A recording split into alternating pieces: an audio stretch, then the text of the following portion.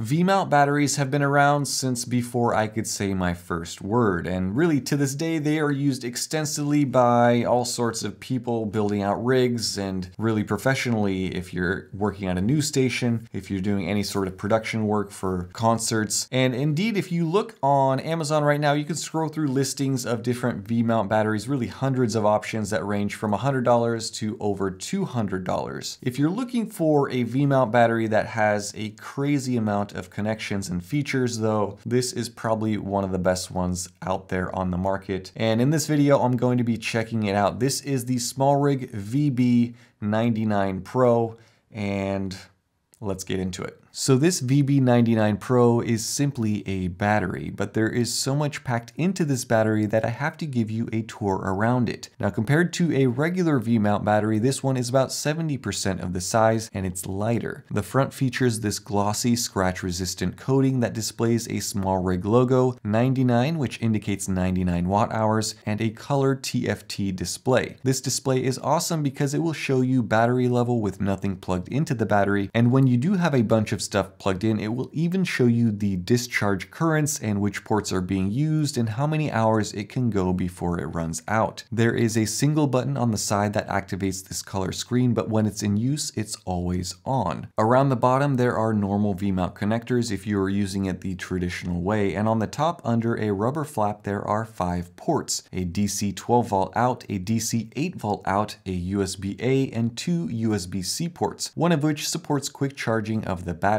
And then on the other side, there is another flap that reveals the D-tap. So in theory, you could plug in 7 devices and power them all. The build of this battery is excellent. The frame and most of the exterior is aluminum and fireproof polycarbonate. Now, I use a bunch of batteries for this A-roll shot in my office, and I was wondering, could I power everything off of one single battery source? And I guess we should just find that out. So, all right, I'm gonna go handheld here in my office. Now, this is my normal setup.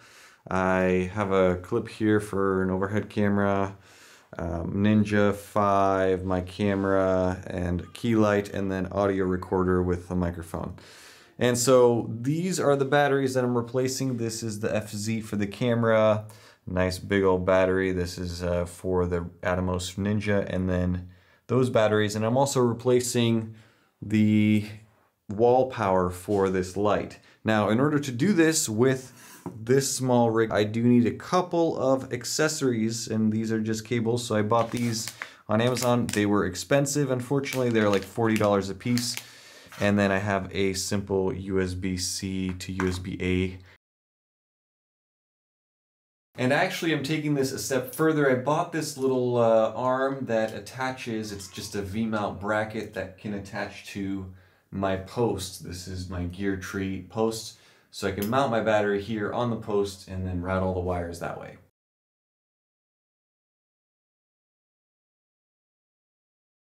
All right, so all of that's plugged in. Now what's left is to power on the light. Now I'm gonna use the D-tap for that. Here it is. It's a D-tap on one end and then my SmallRig light connector on the other. All right, so here is the setup, and you can see there's a lot of stuff going in here. So again, I have my camera, my Atomos Ninja, those 2 cables. I guess they have some cool green LEDs. This cable is going to power my audio recorder, the Zoom F3, and then the D-tap is going to the light. Now you can see the screen here, it's showing 88% battery. Right now there's really no draw on it, but as soon as I turn everything on, we'll see if this little thing can power everything. So let's start with something small. Here is my Zoom recorder, power's on. Let's see the camera, it's on, I can hear it, yep. Then Atomos Ninja 5, it's on. Okay, so we got 3 devices working, and I think the one that's gonna draw the most power is probably this light, but let's flip that on. And that is powering on, and this is incredible. So now I have my entire YouTube studio set up, camera, monitor recorder, audio, and key light, including the microphone, all being powered off of a single V-mount battery. So it's showing me all of the draw right now, and based on this usage, we have another 2 hours and 57 minutes of battery if all of this is running. 3 hours plus worth of battery on a full charge, powering 4 devices all at once. This VB99 supports 100 watt fast charge and discharge, which means that you can charge it for 10 minutes and turn around and run a camera such as my Sony a7C for almost 2.5 hours. And a full charge of this thing takes only 2.5 hours at 100 watts. In 30 minutes, it can typically charge a MacBook to over 50%. Inside, it features high energy density cells, 3,500 milliamp hours in each cell. Everything is managed with an intelligent battery control system, and there are 8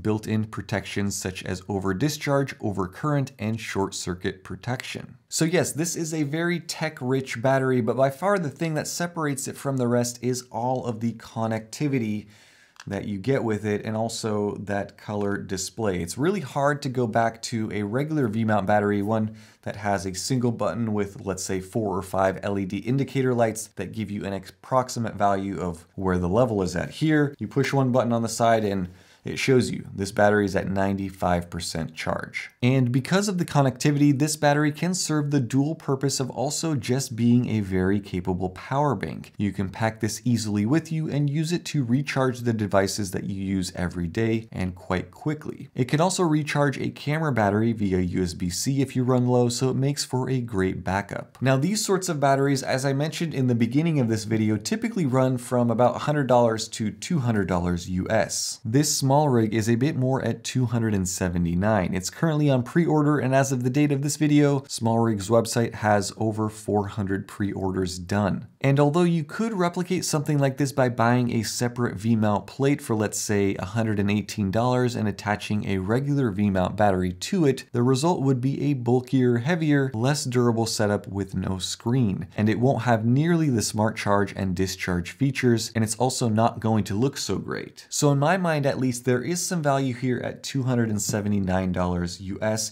If you don't need one that's so large, there's also more compact versions that are less expensive, and there's also larger ones that are more expensive than this if you want all of that. But when you consider all of the things that this battery can do, be a backup for you, a power bank, power all your devices, have all the connections, and if you want that ease of use and really the build and the design and the color screen, I mean, I think the price is justifiable. But let me know what your thoughts are down in the comment section. Do you guys use V-mount batteries? Would you buy something like this over a regular V-mount? I'm curious if anyone uses these on a regular basis with a camera rig. Thank you guys so much for watching this video and all of your likes and your comments and your support over the years. Stay tuned for more.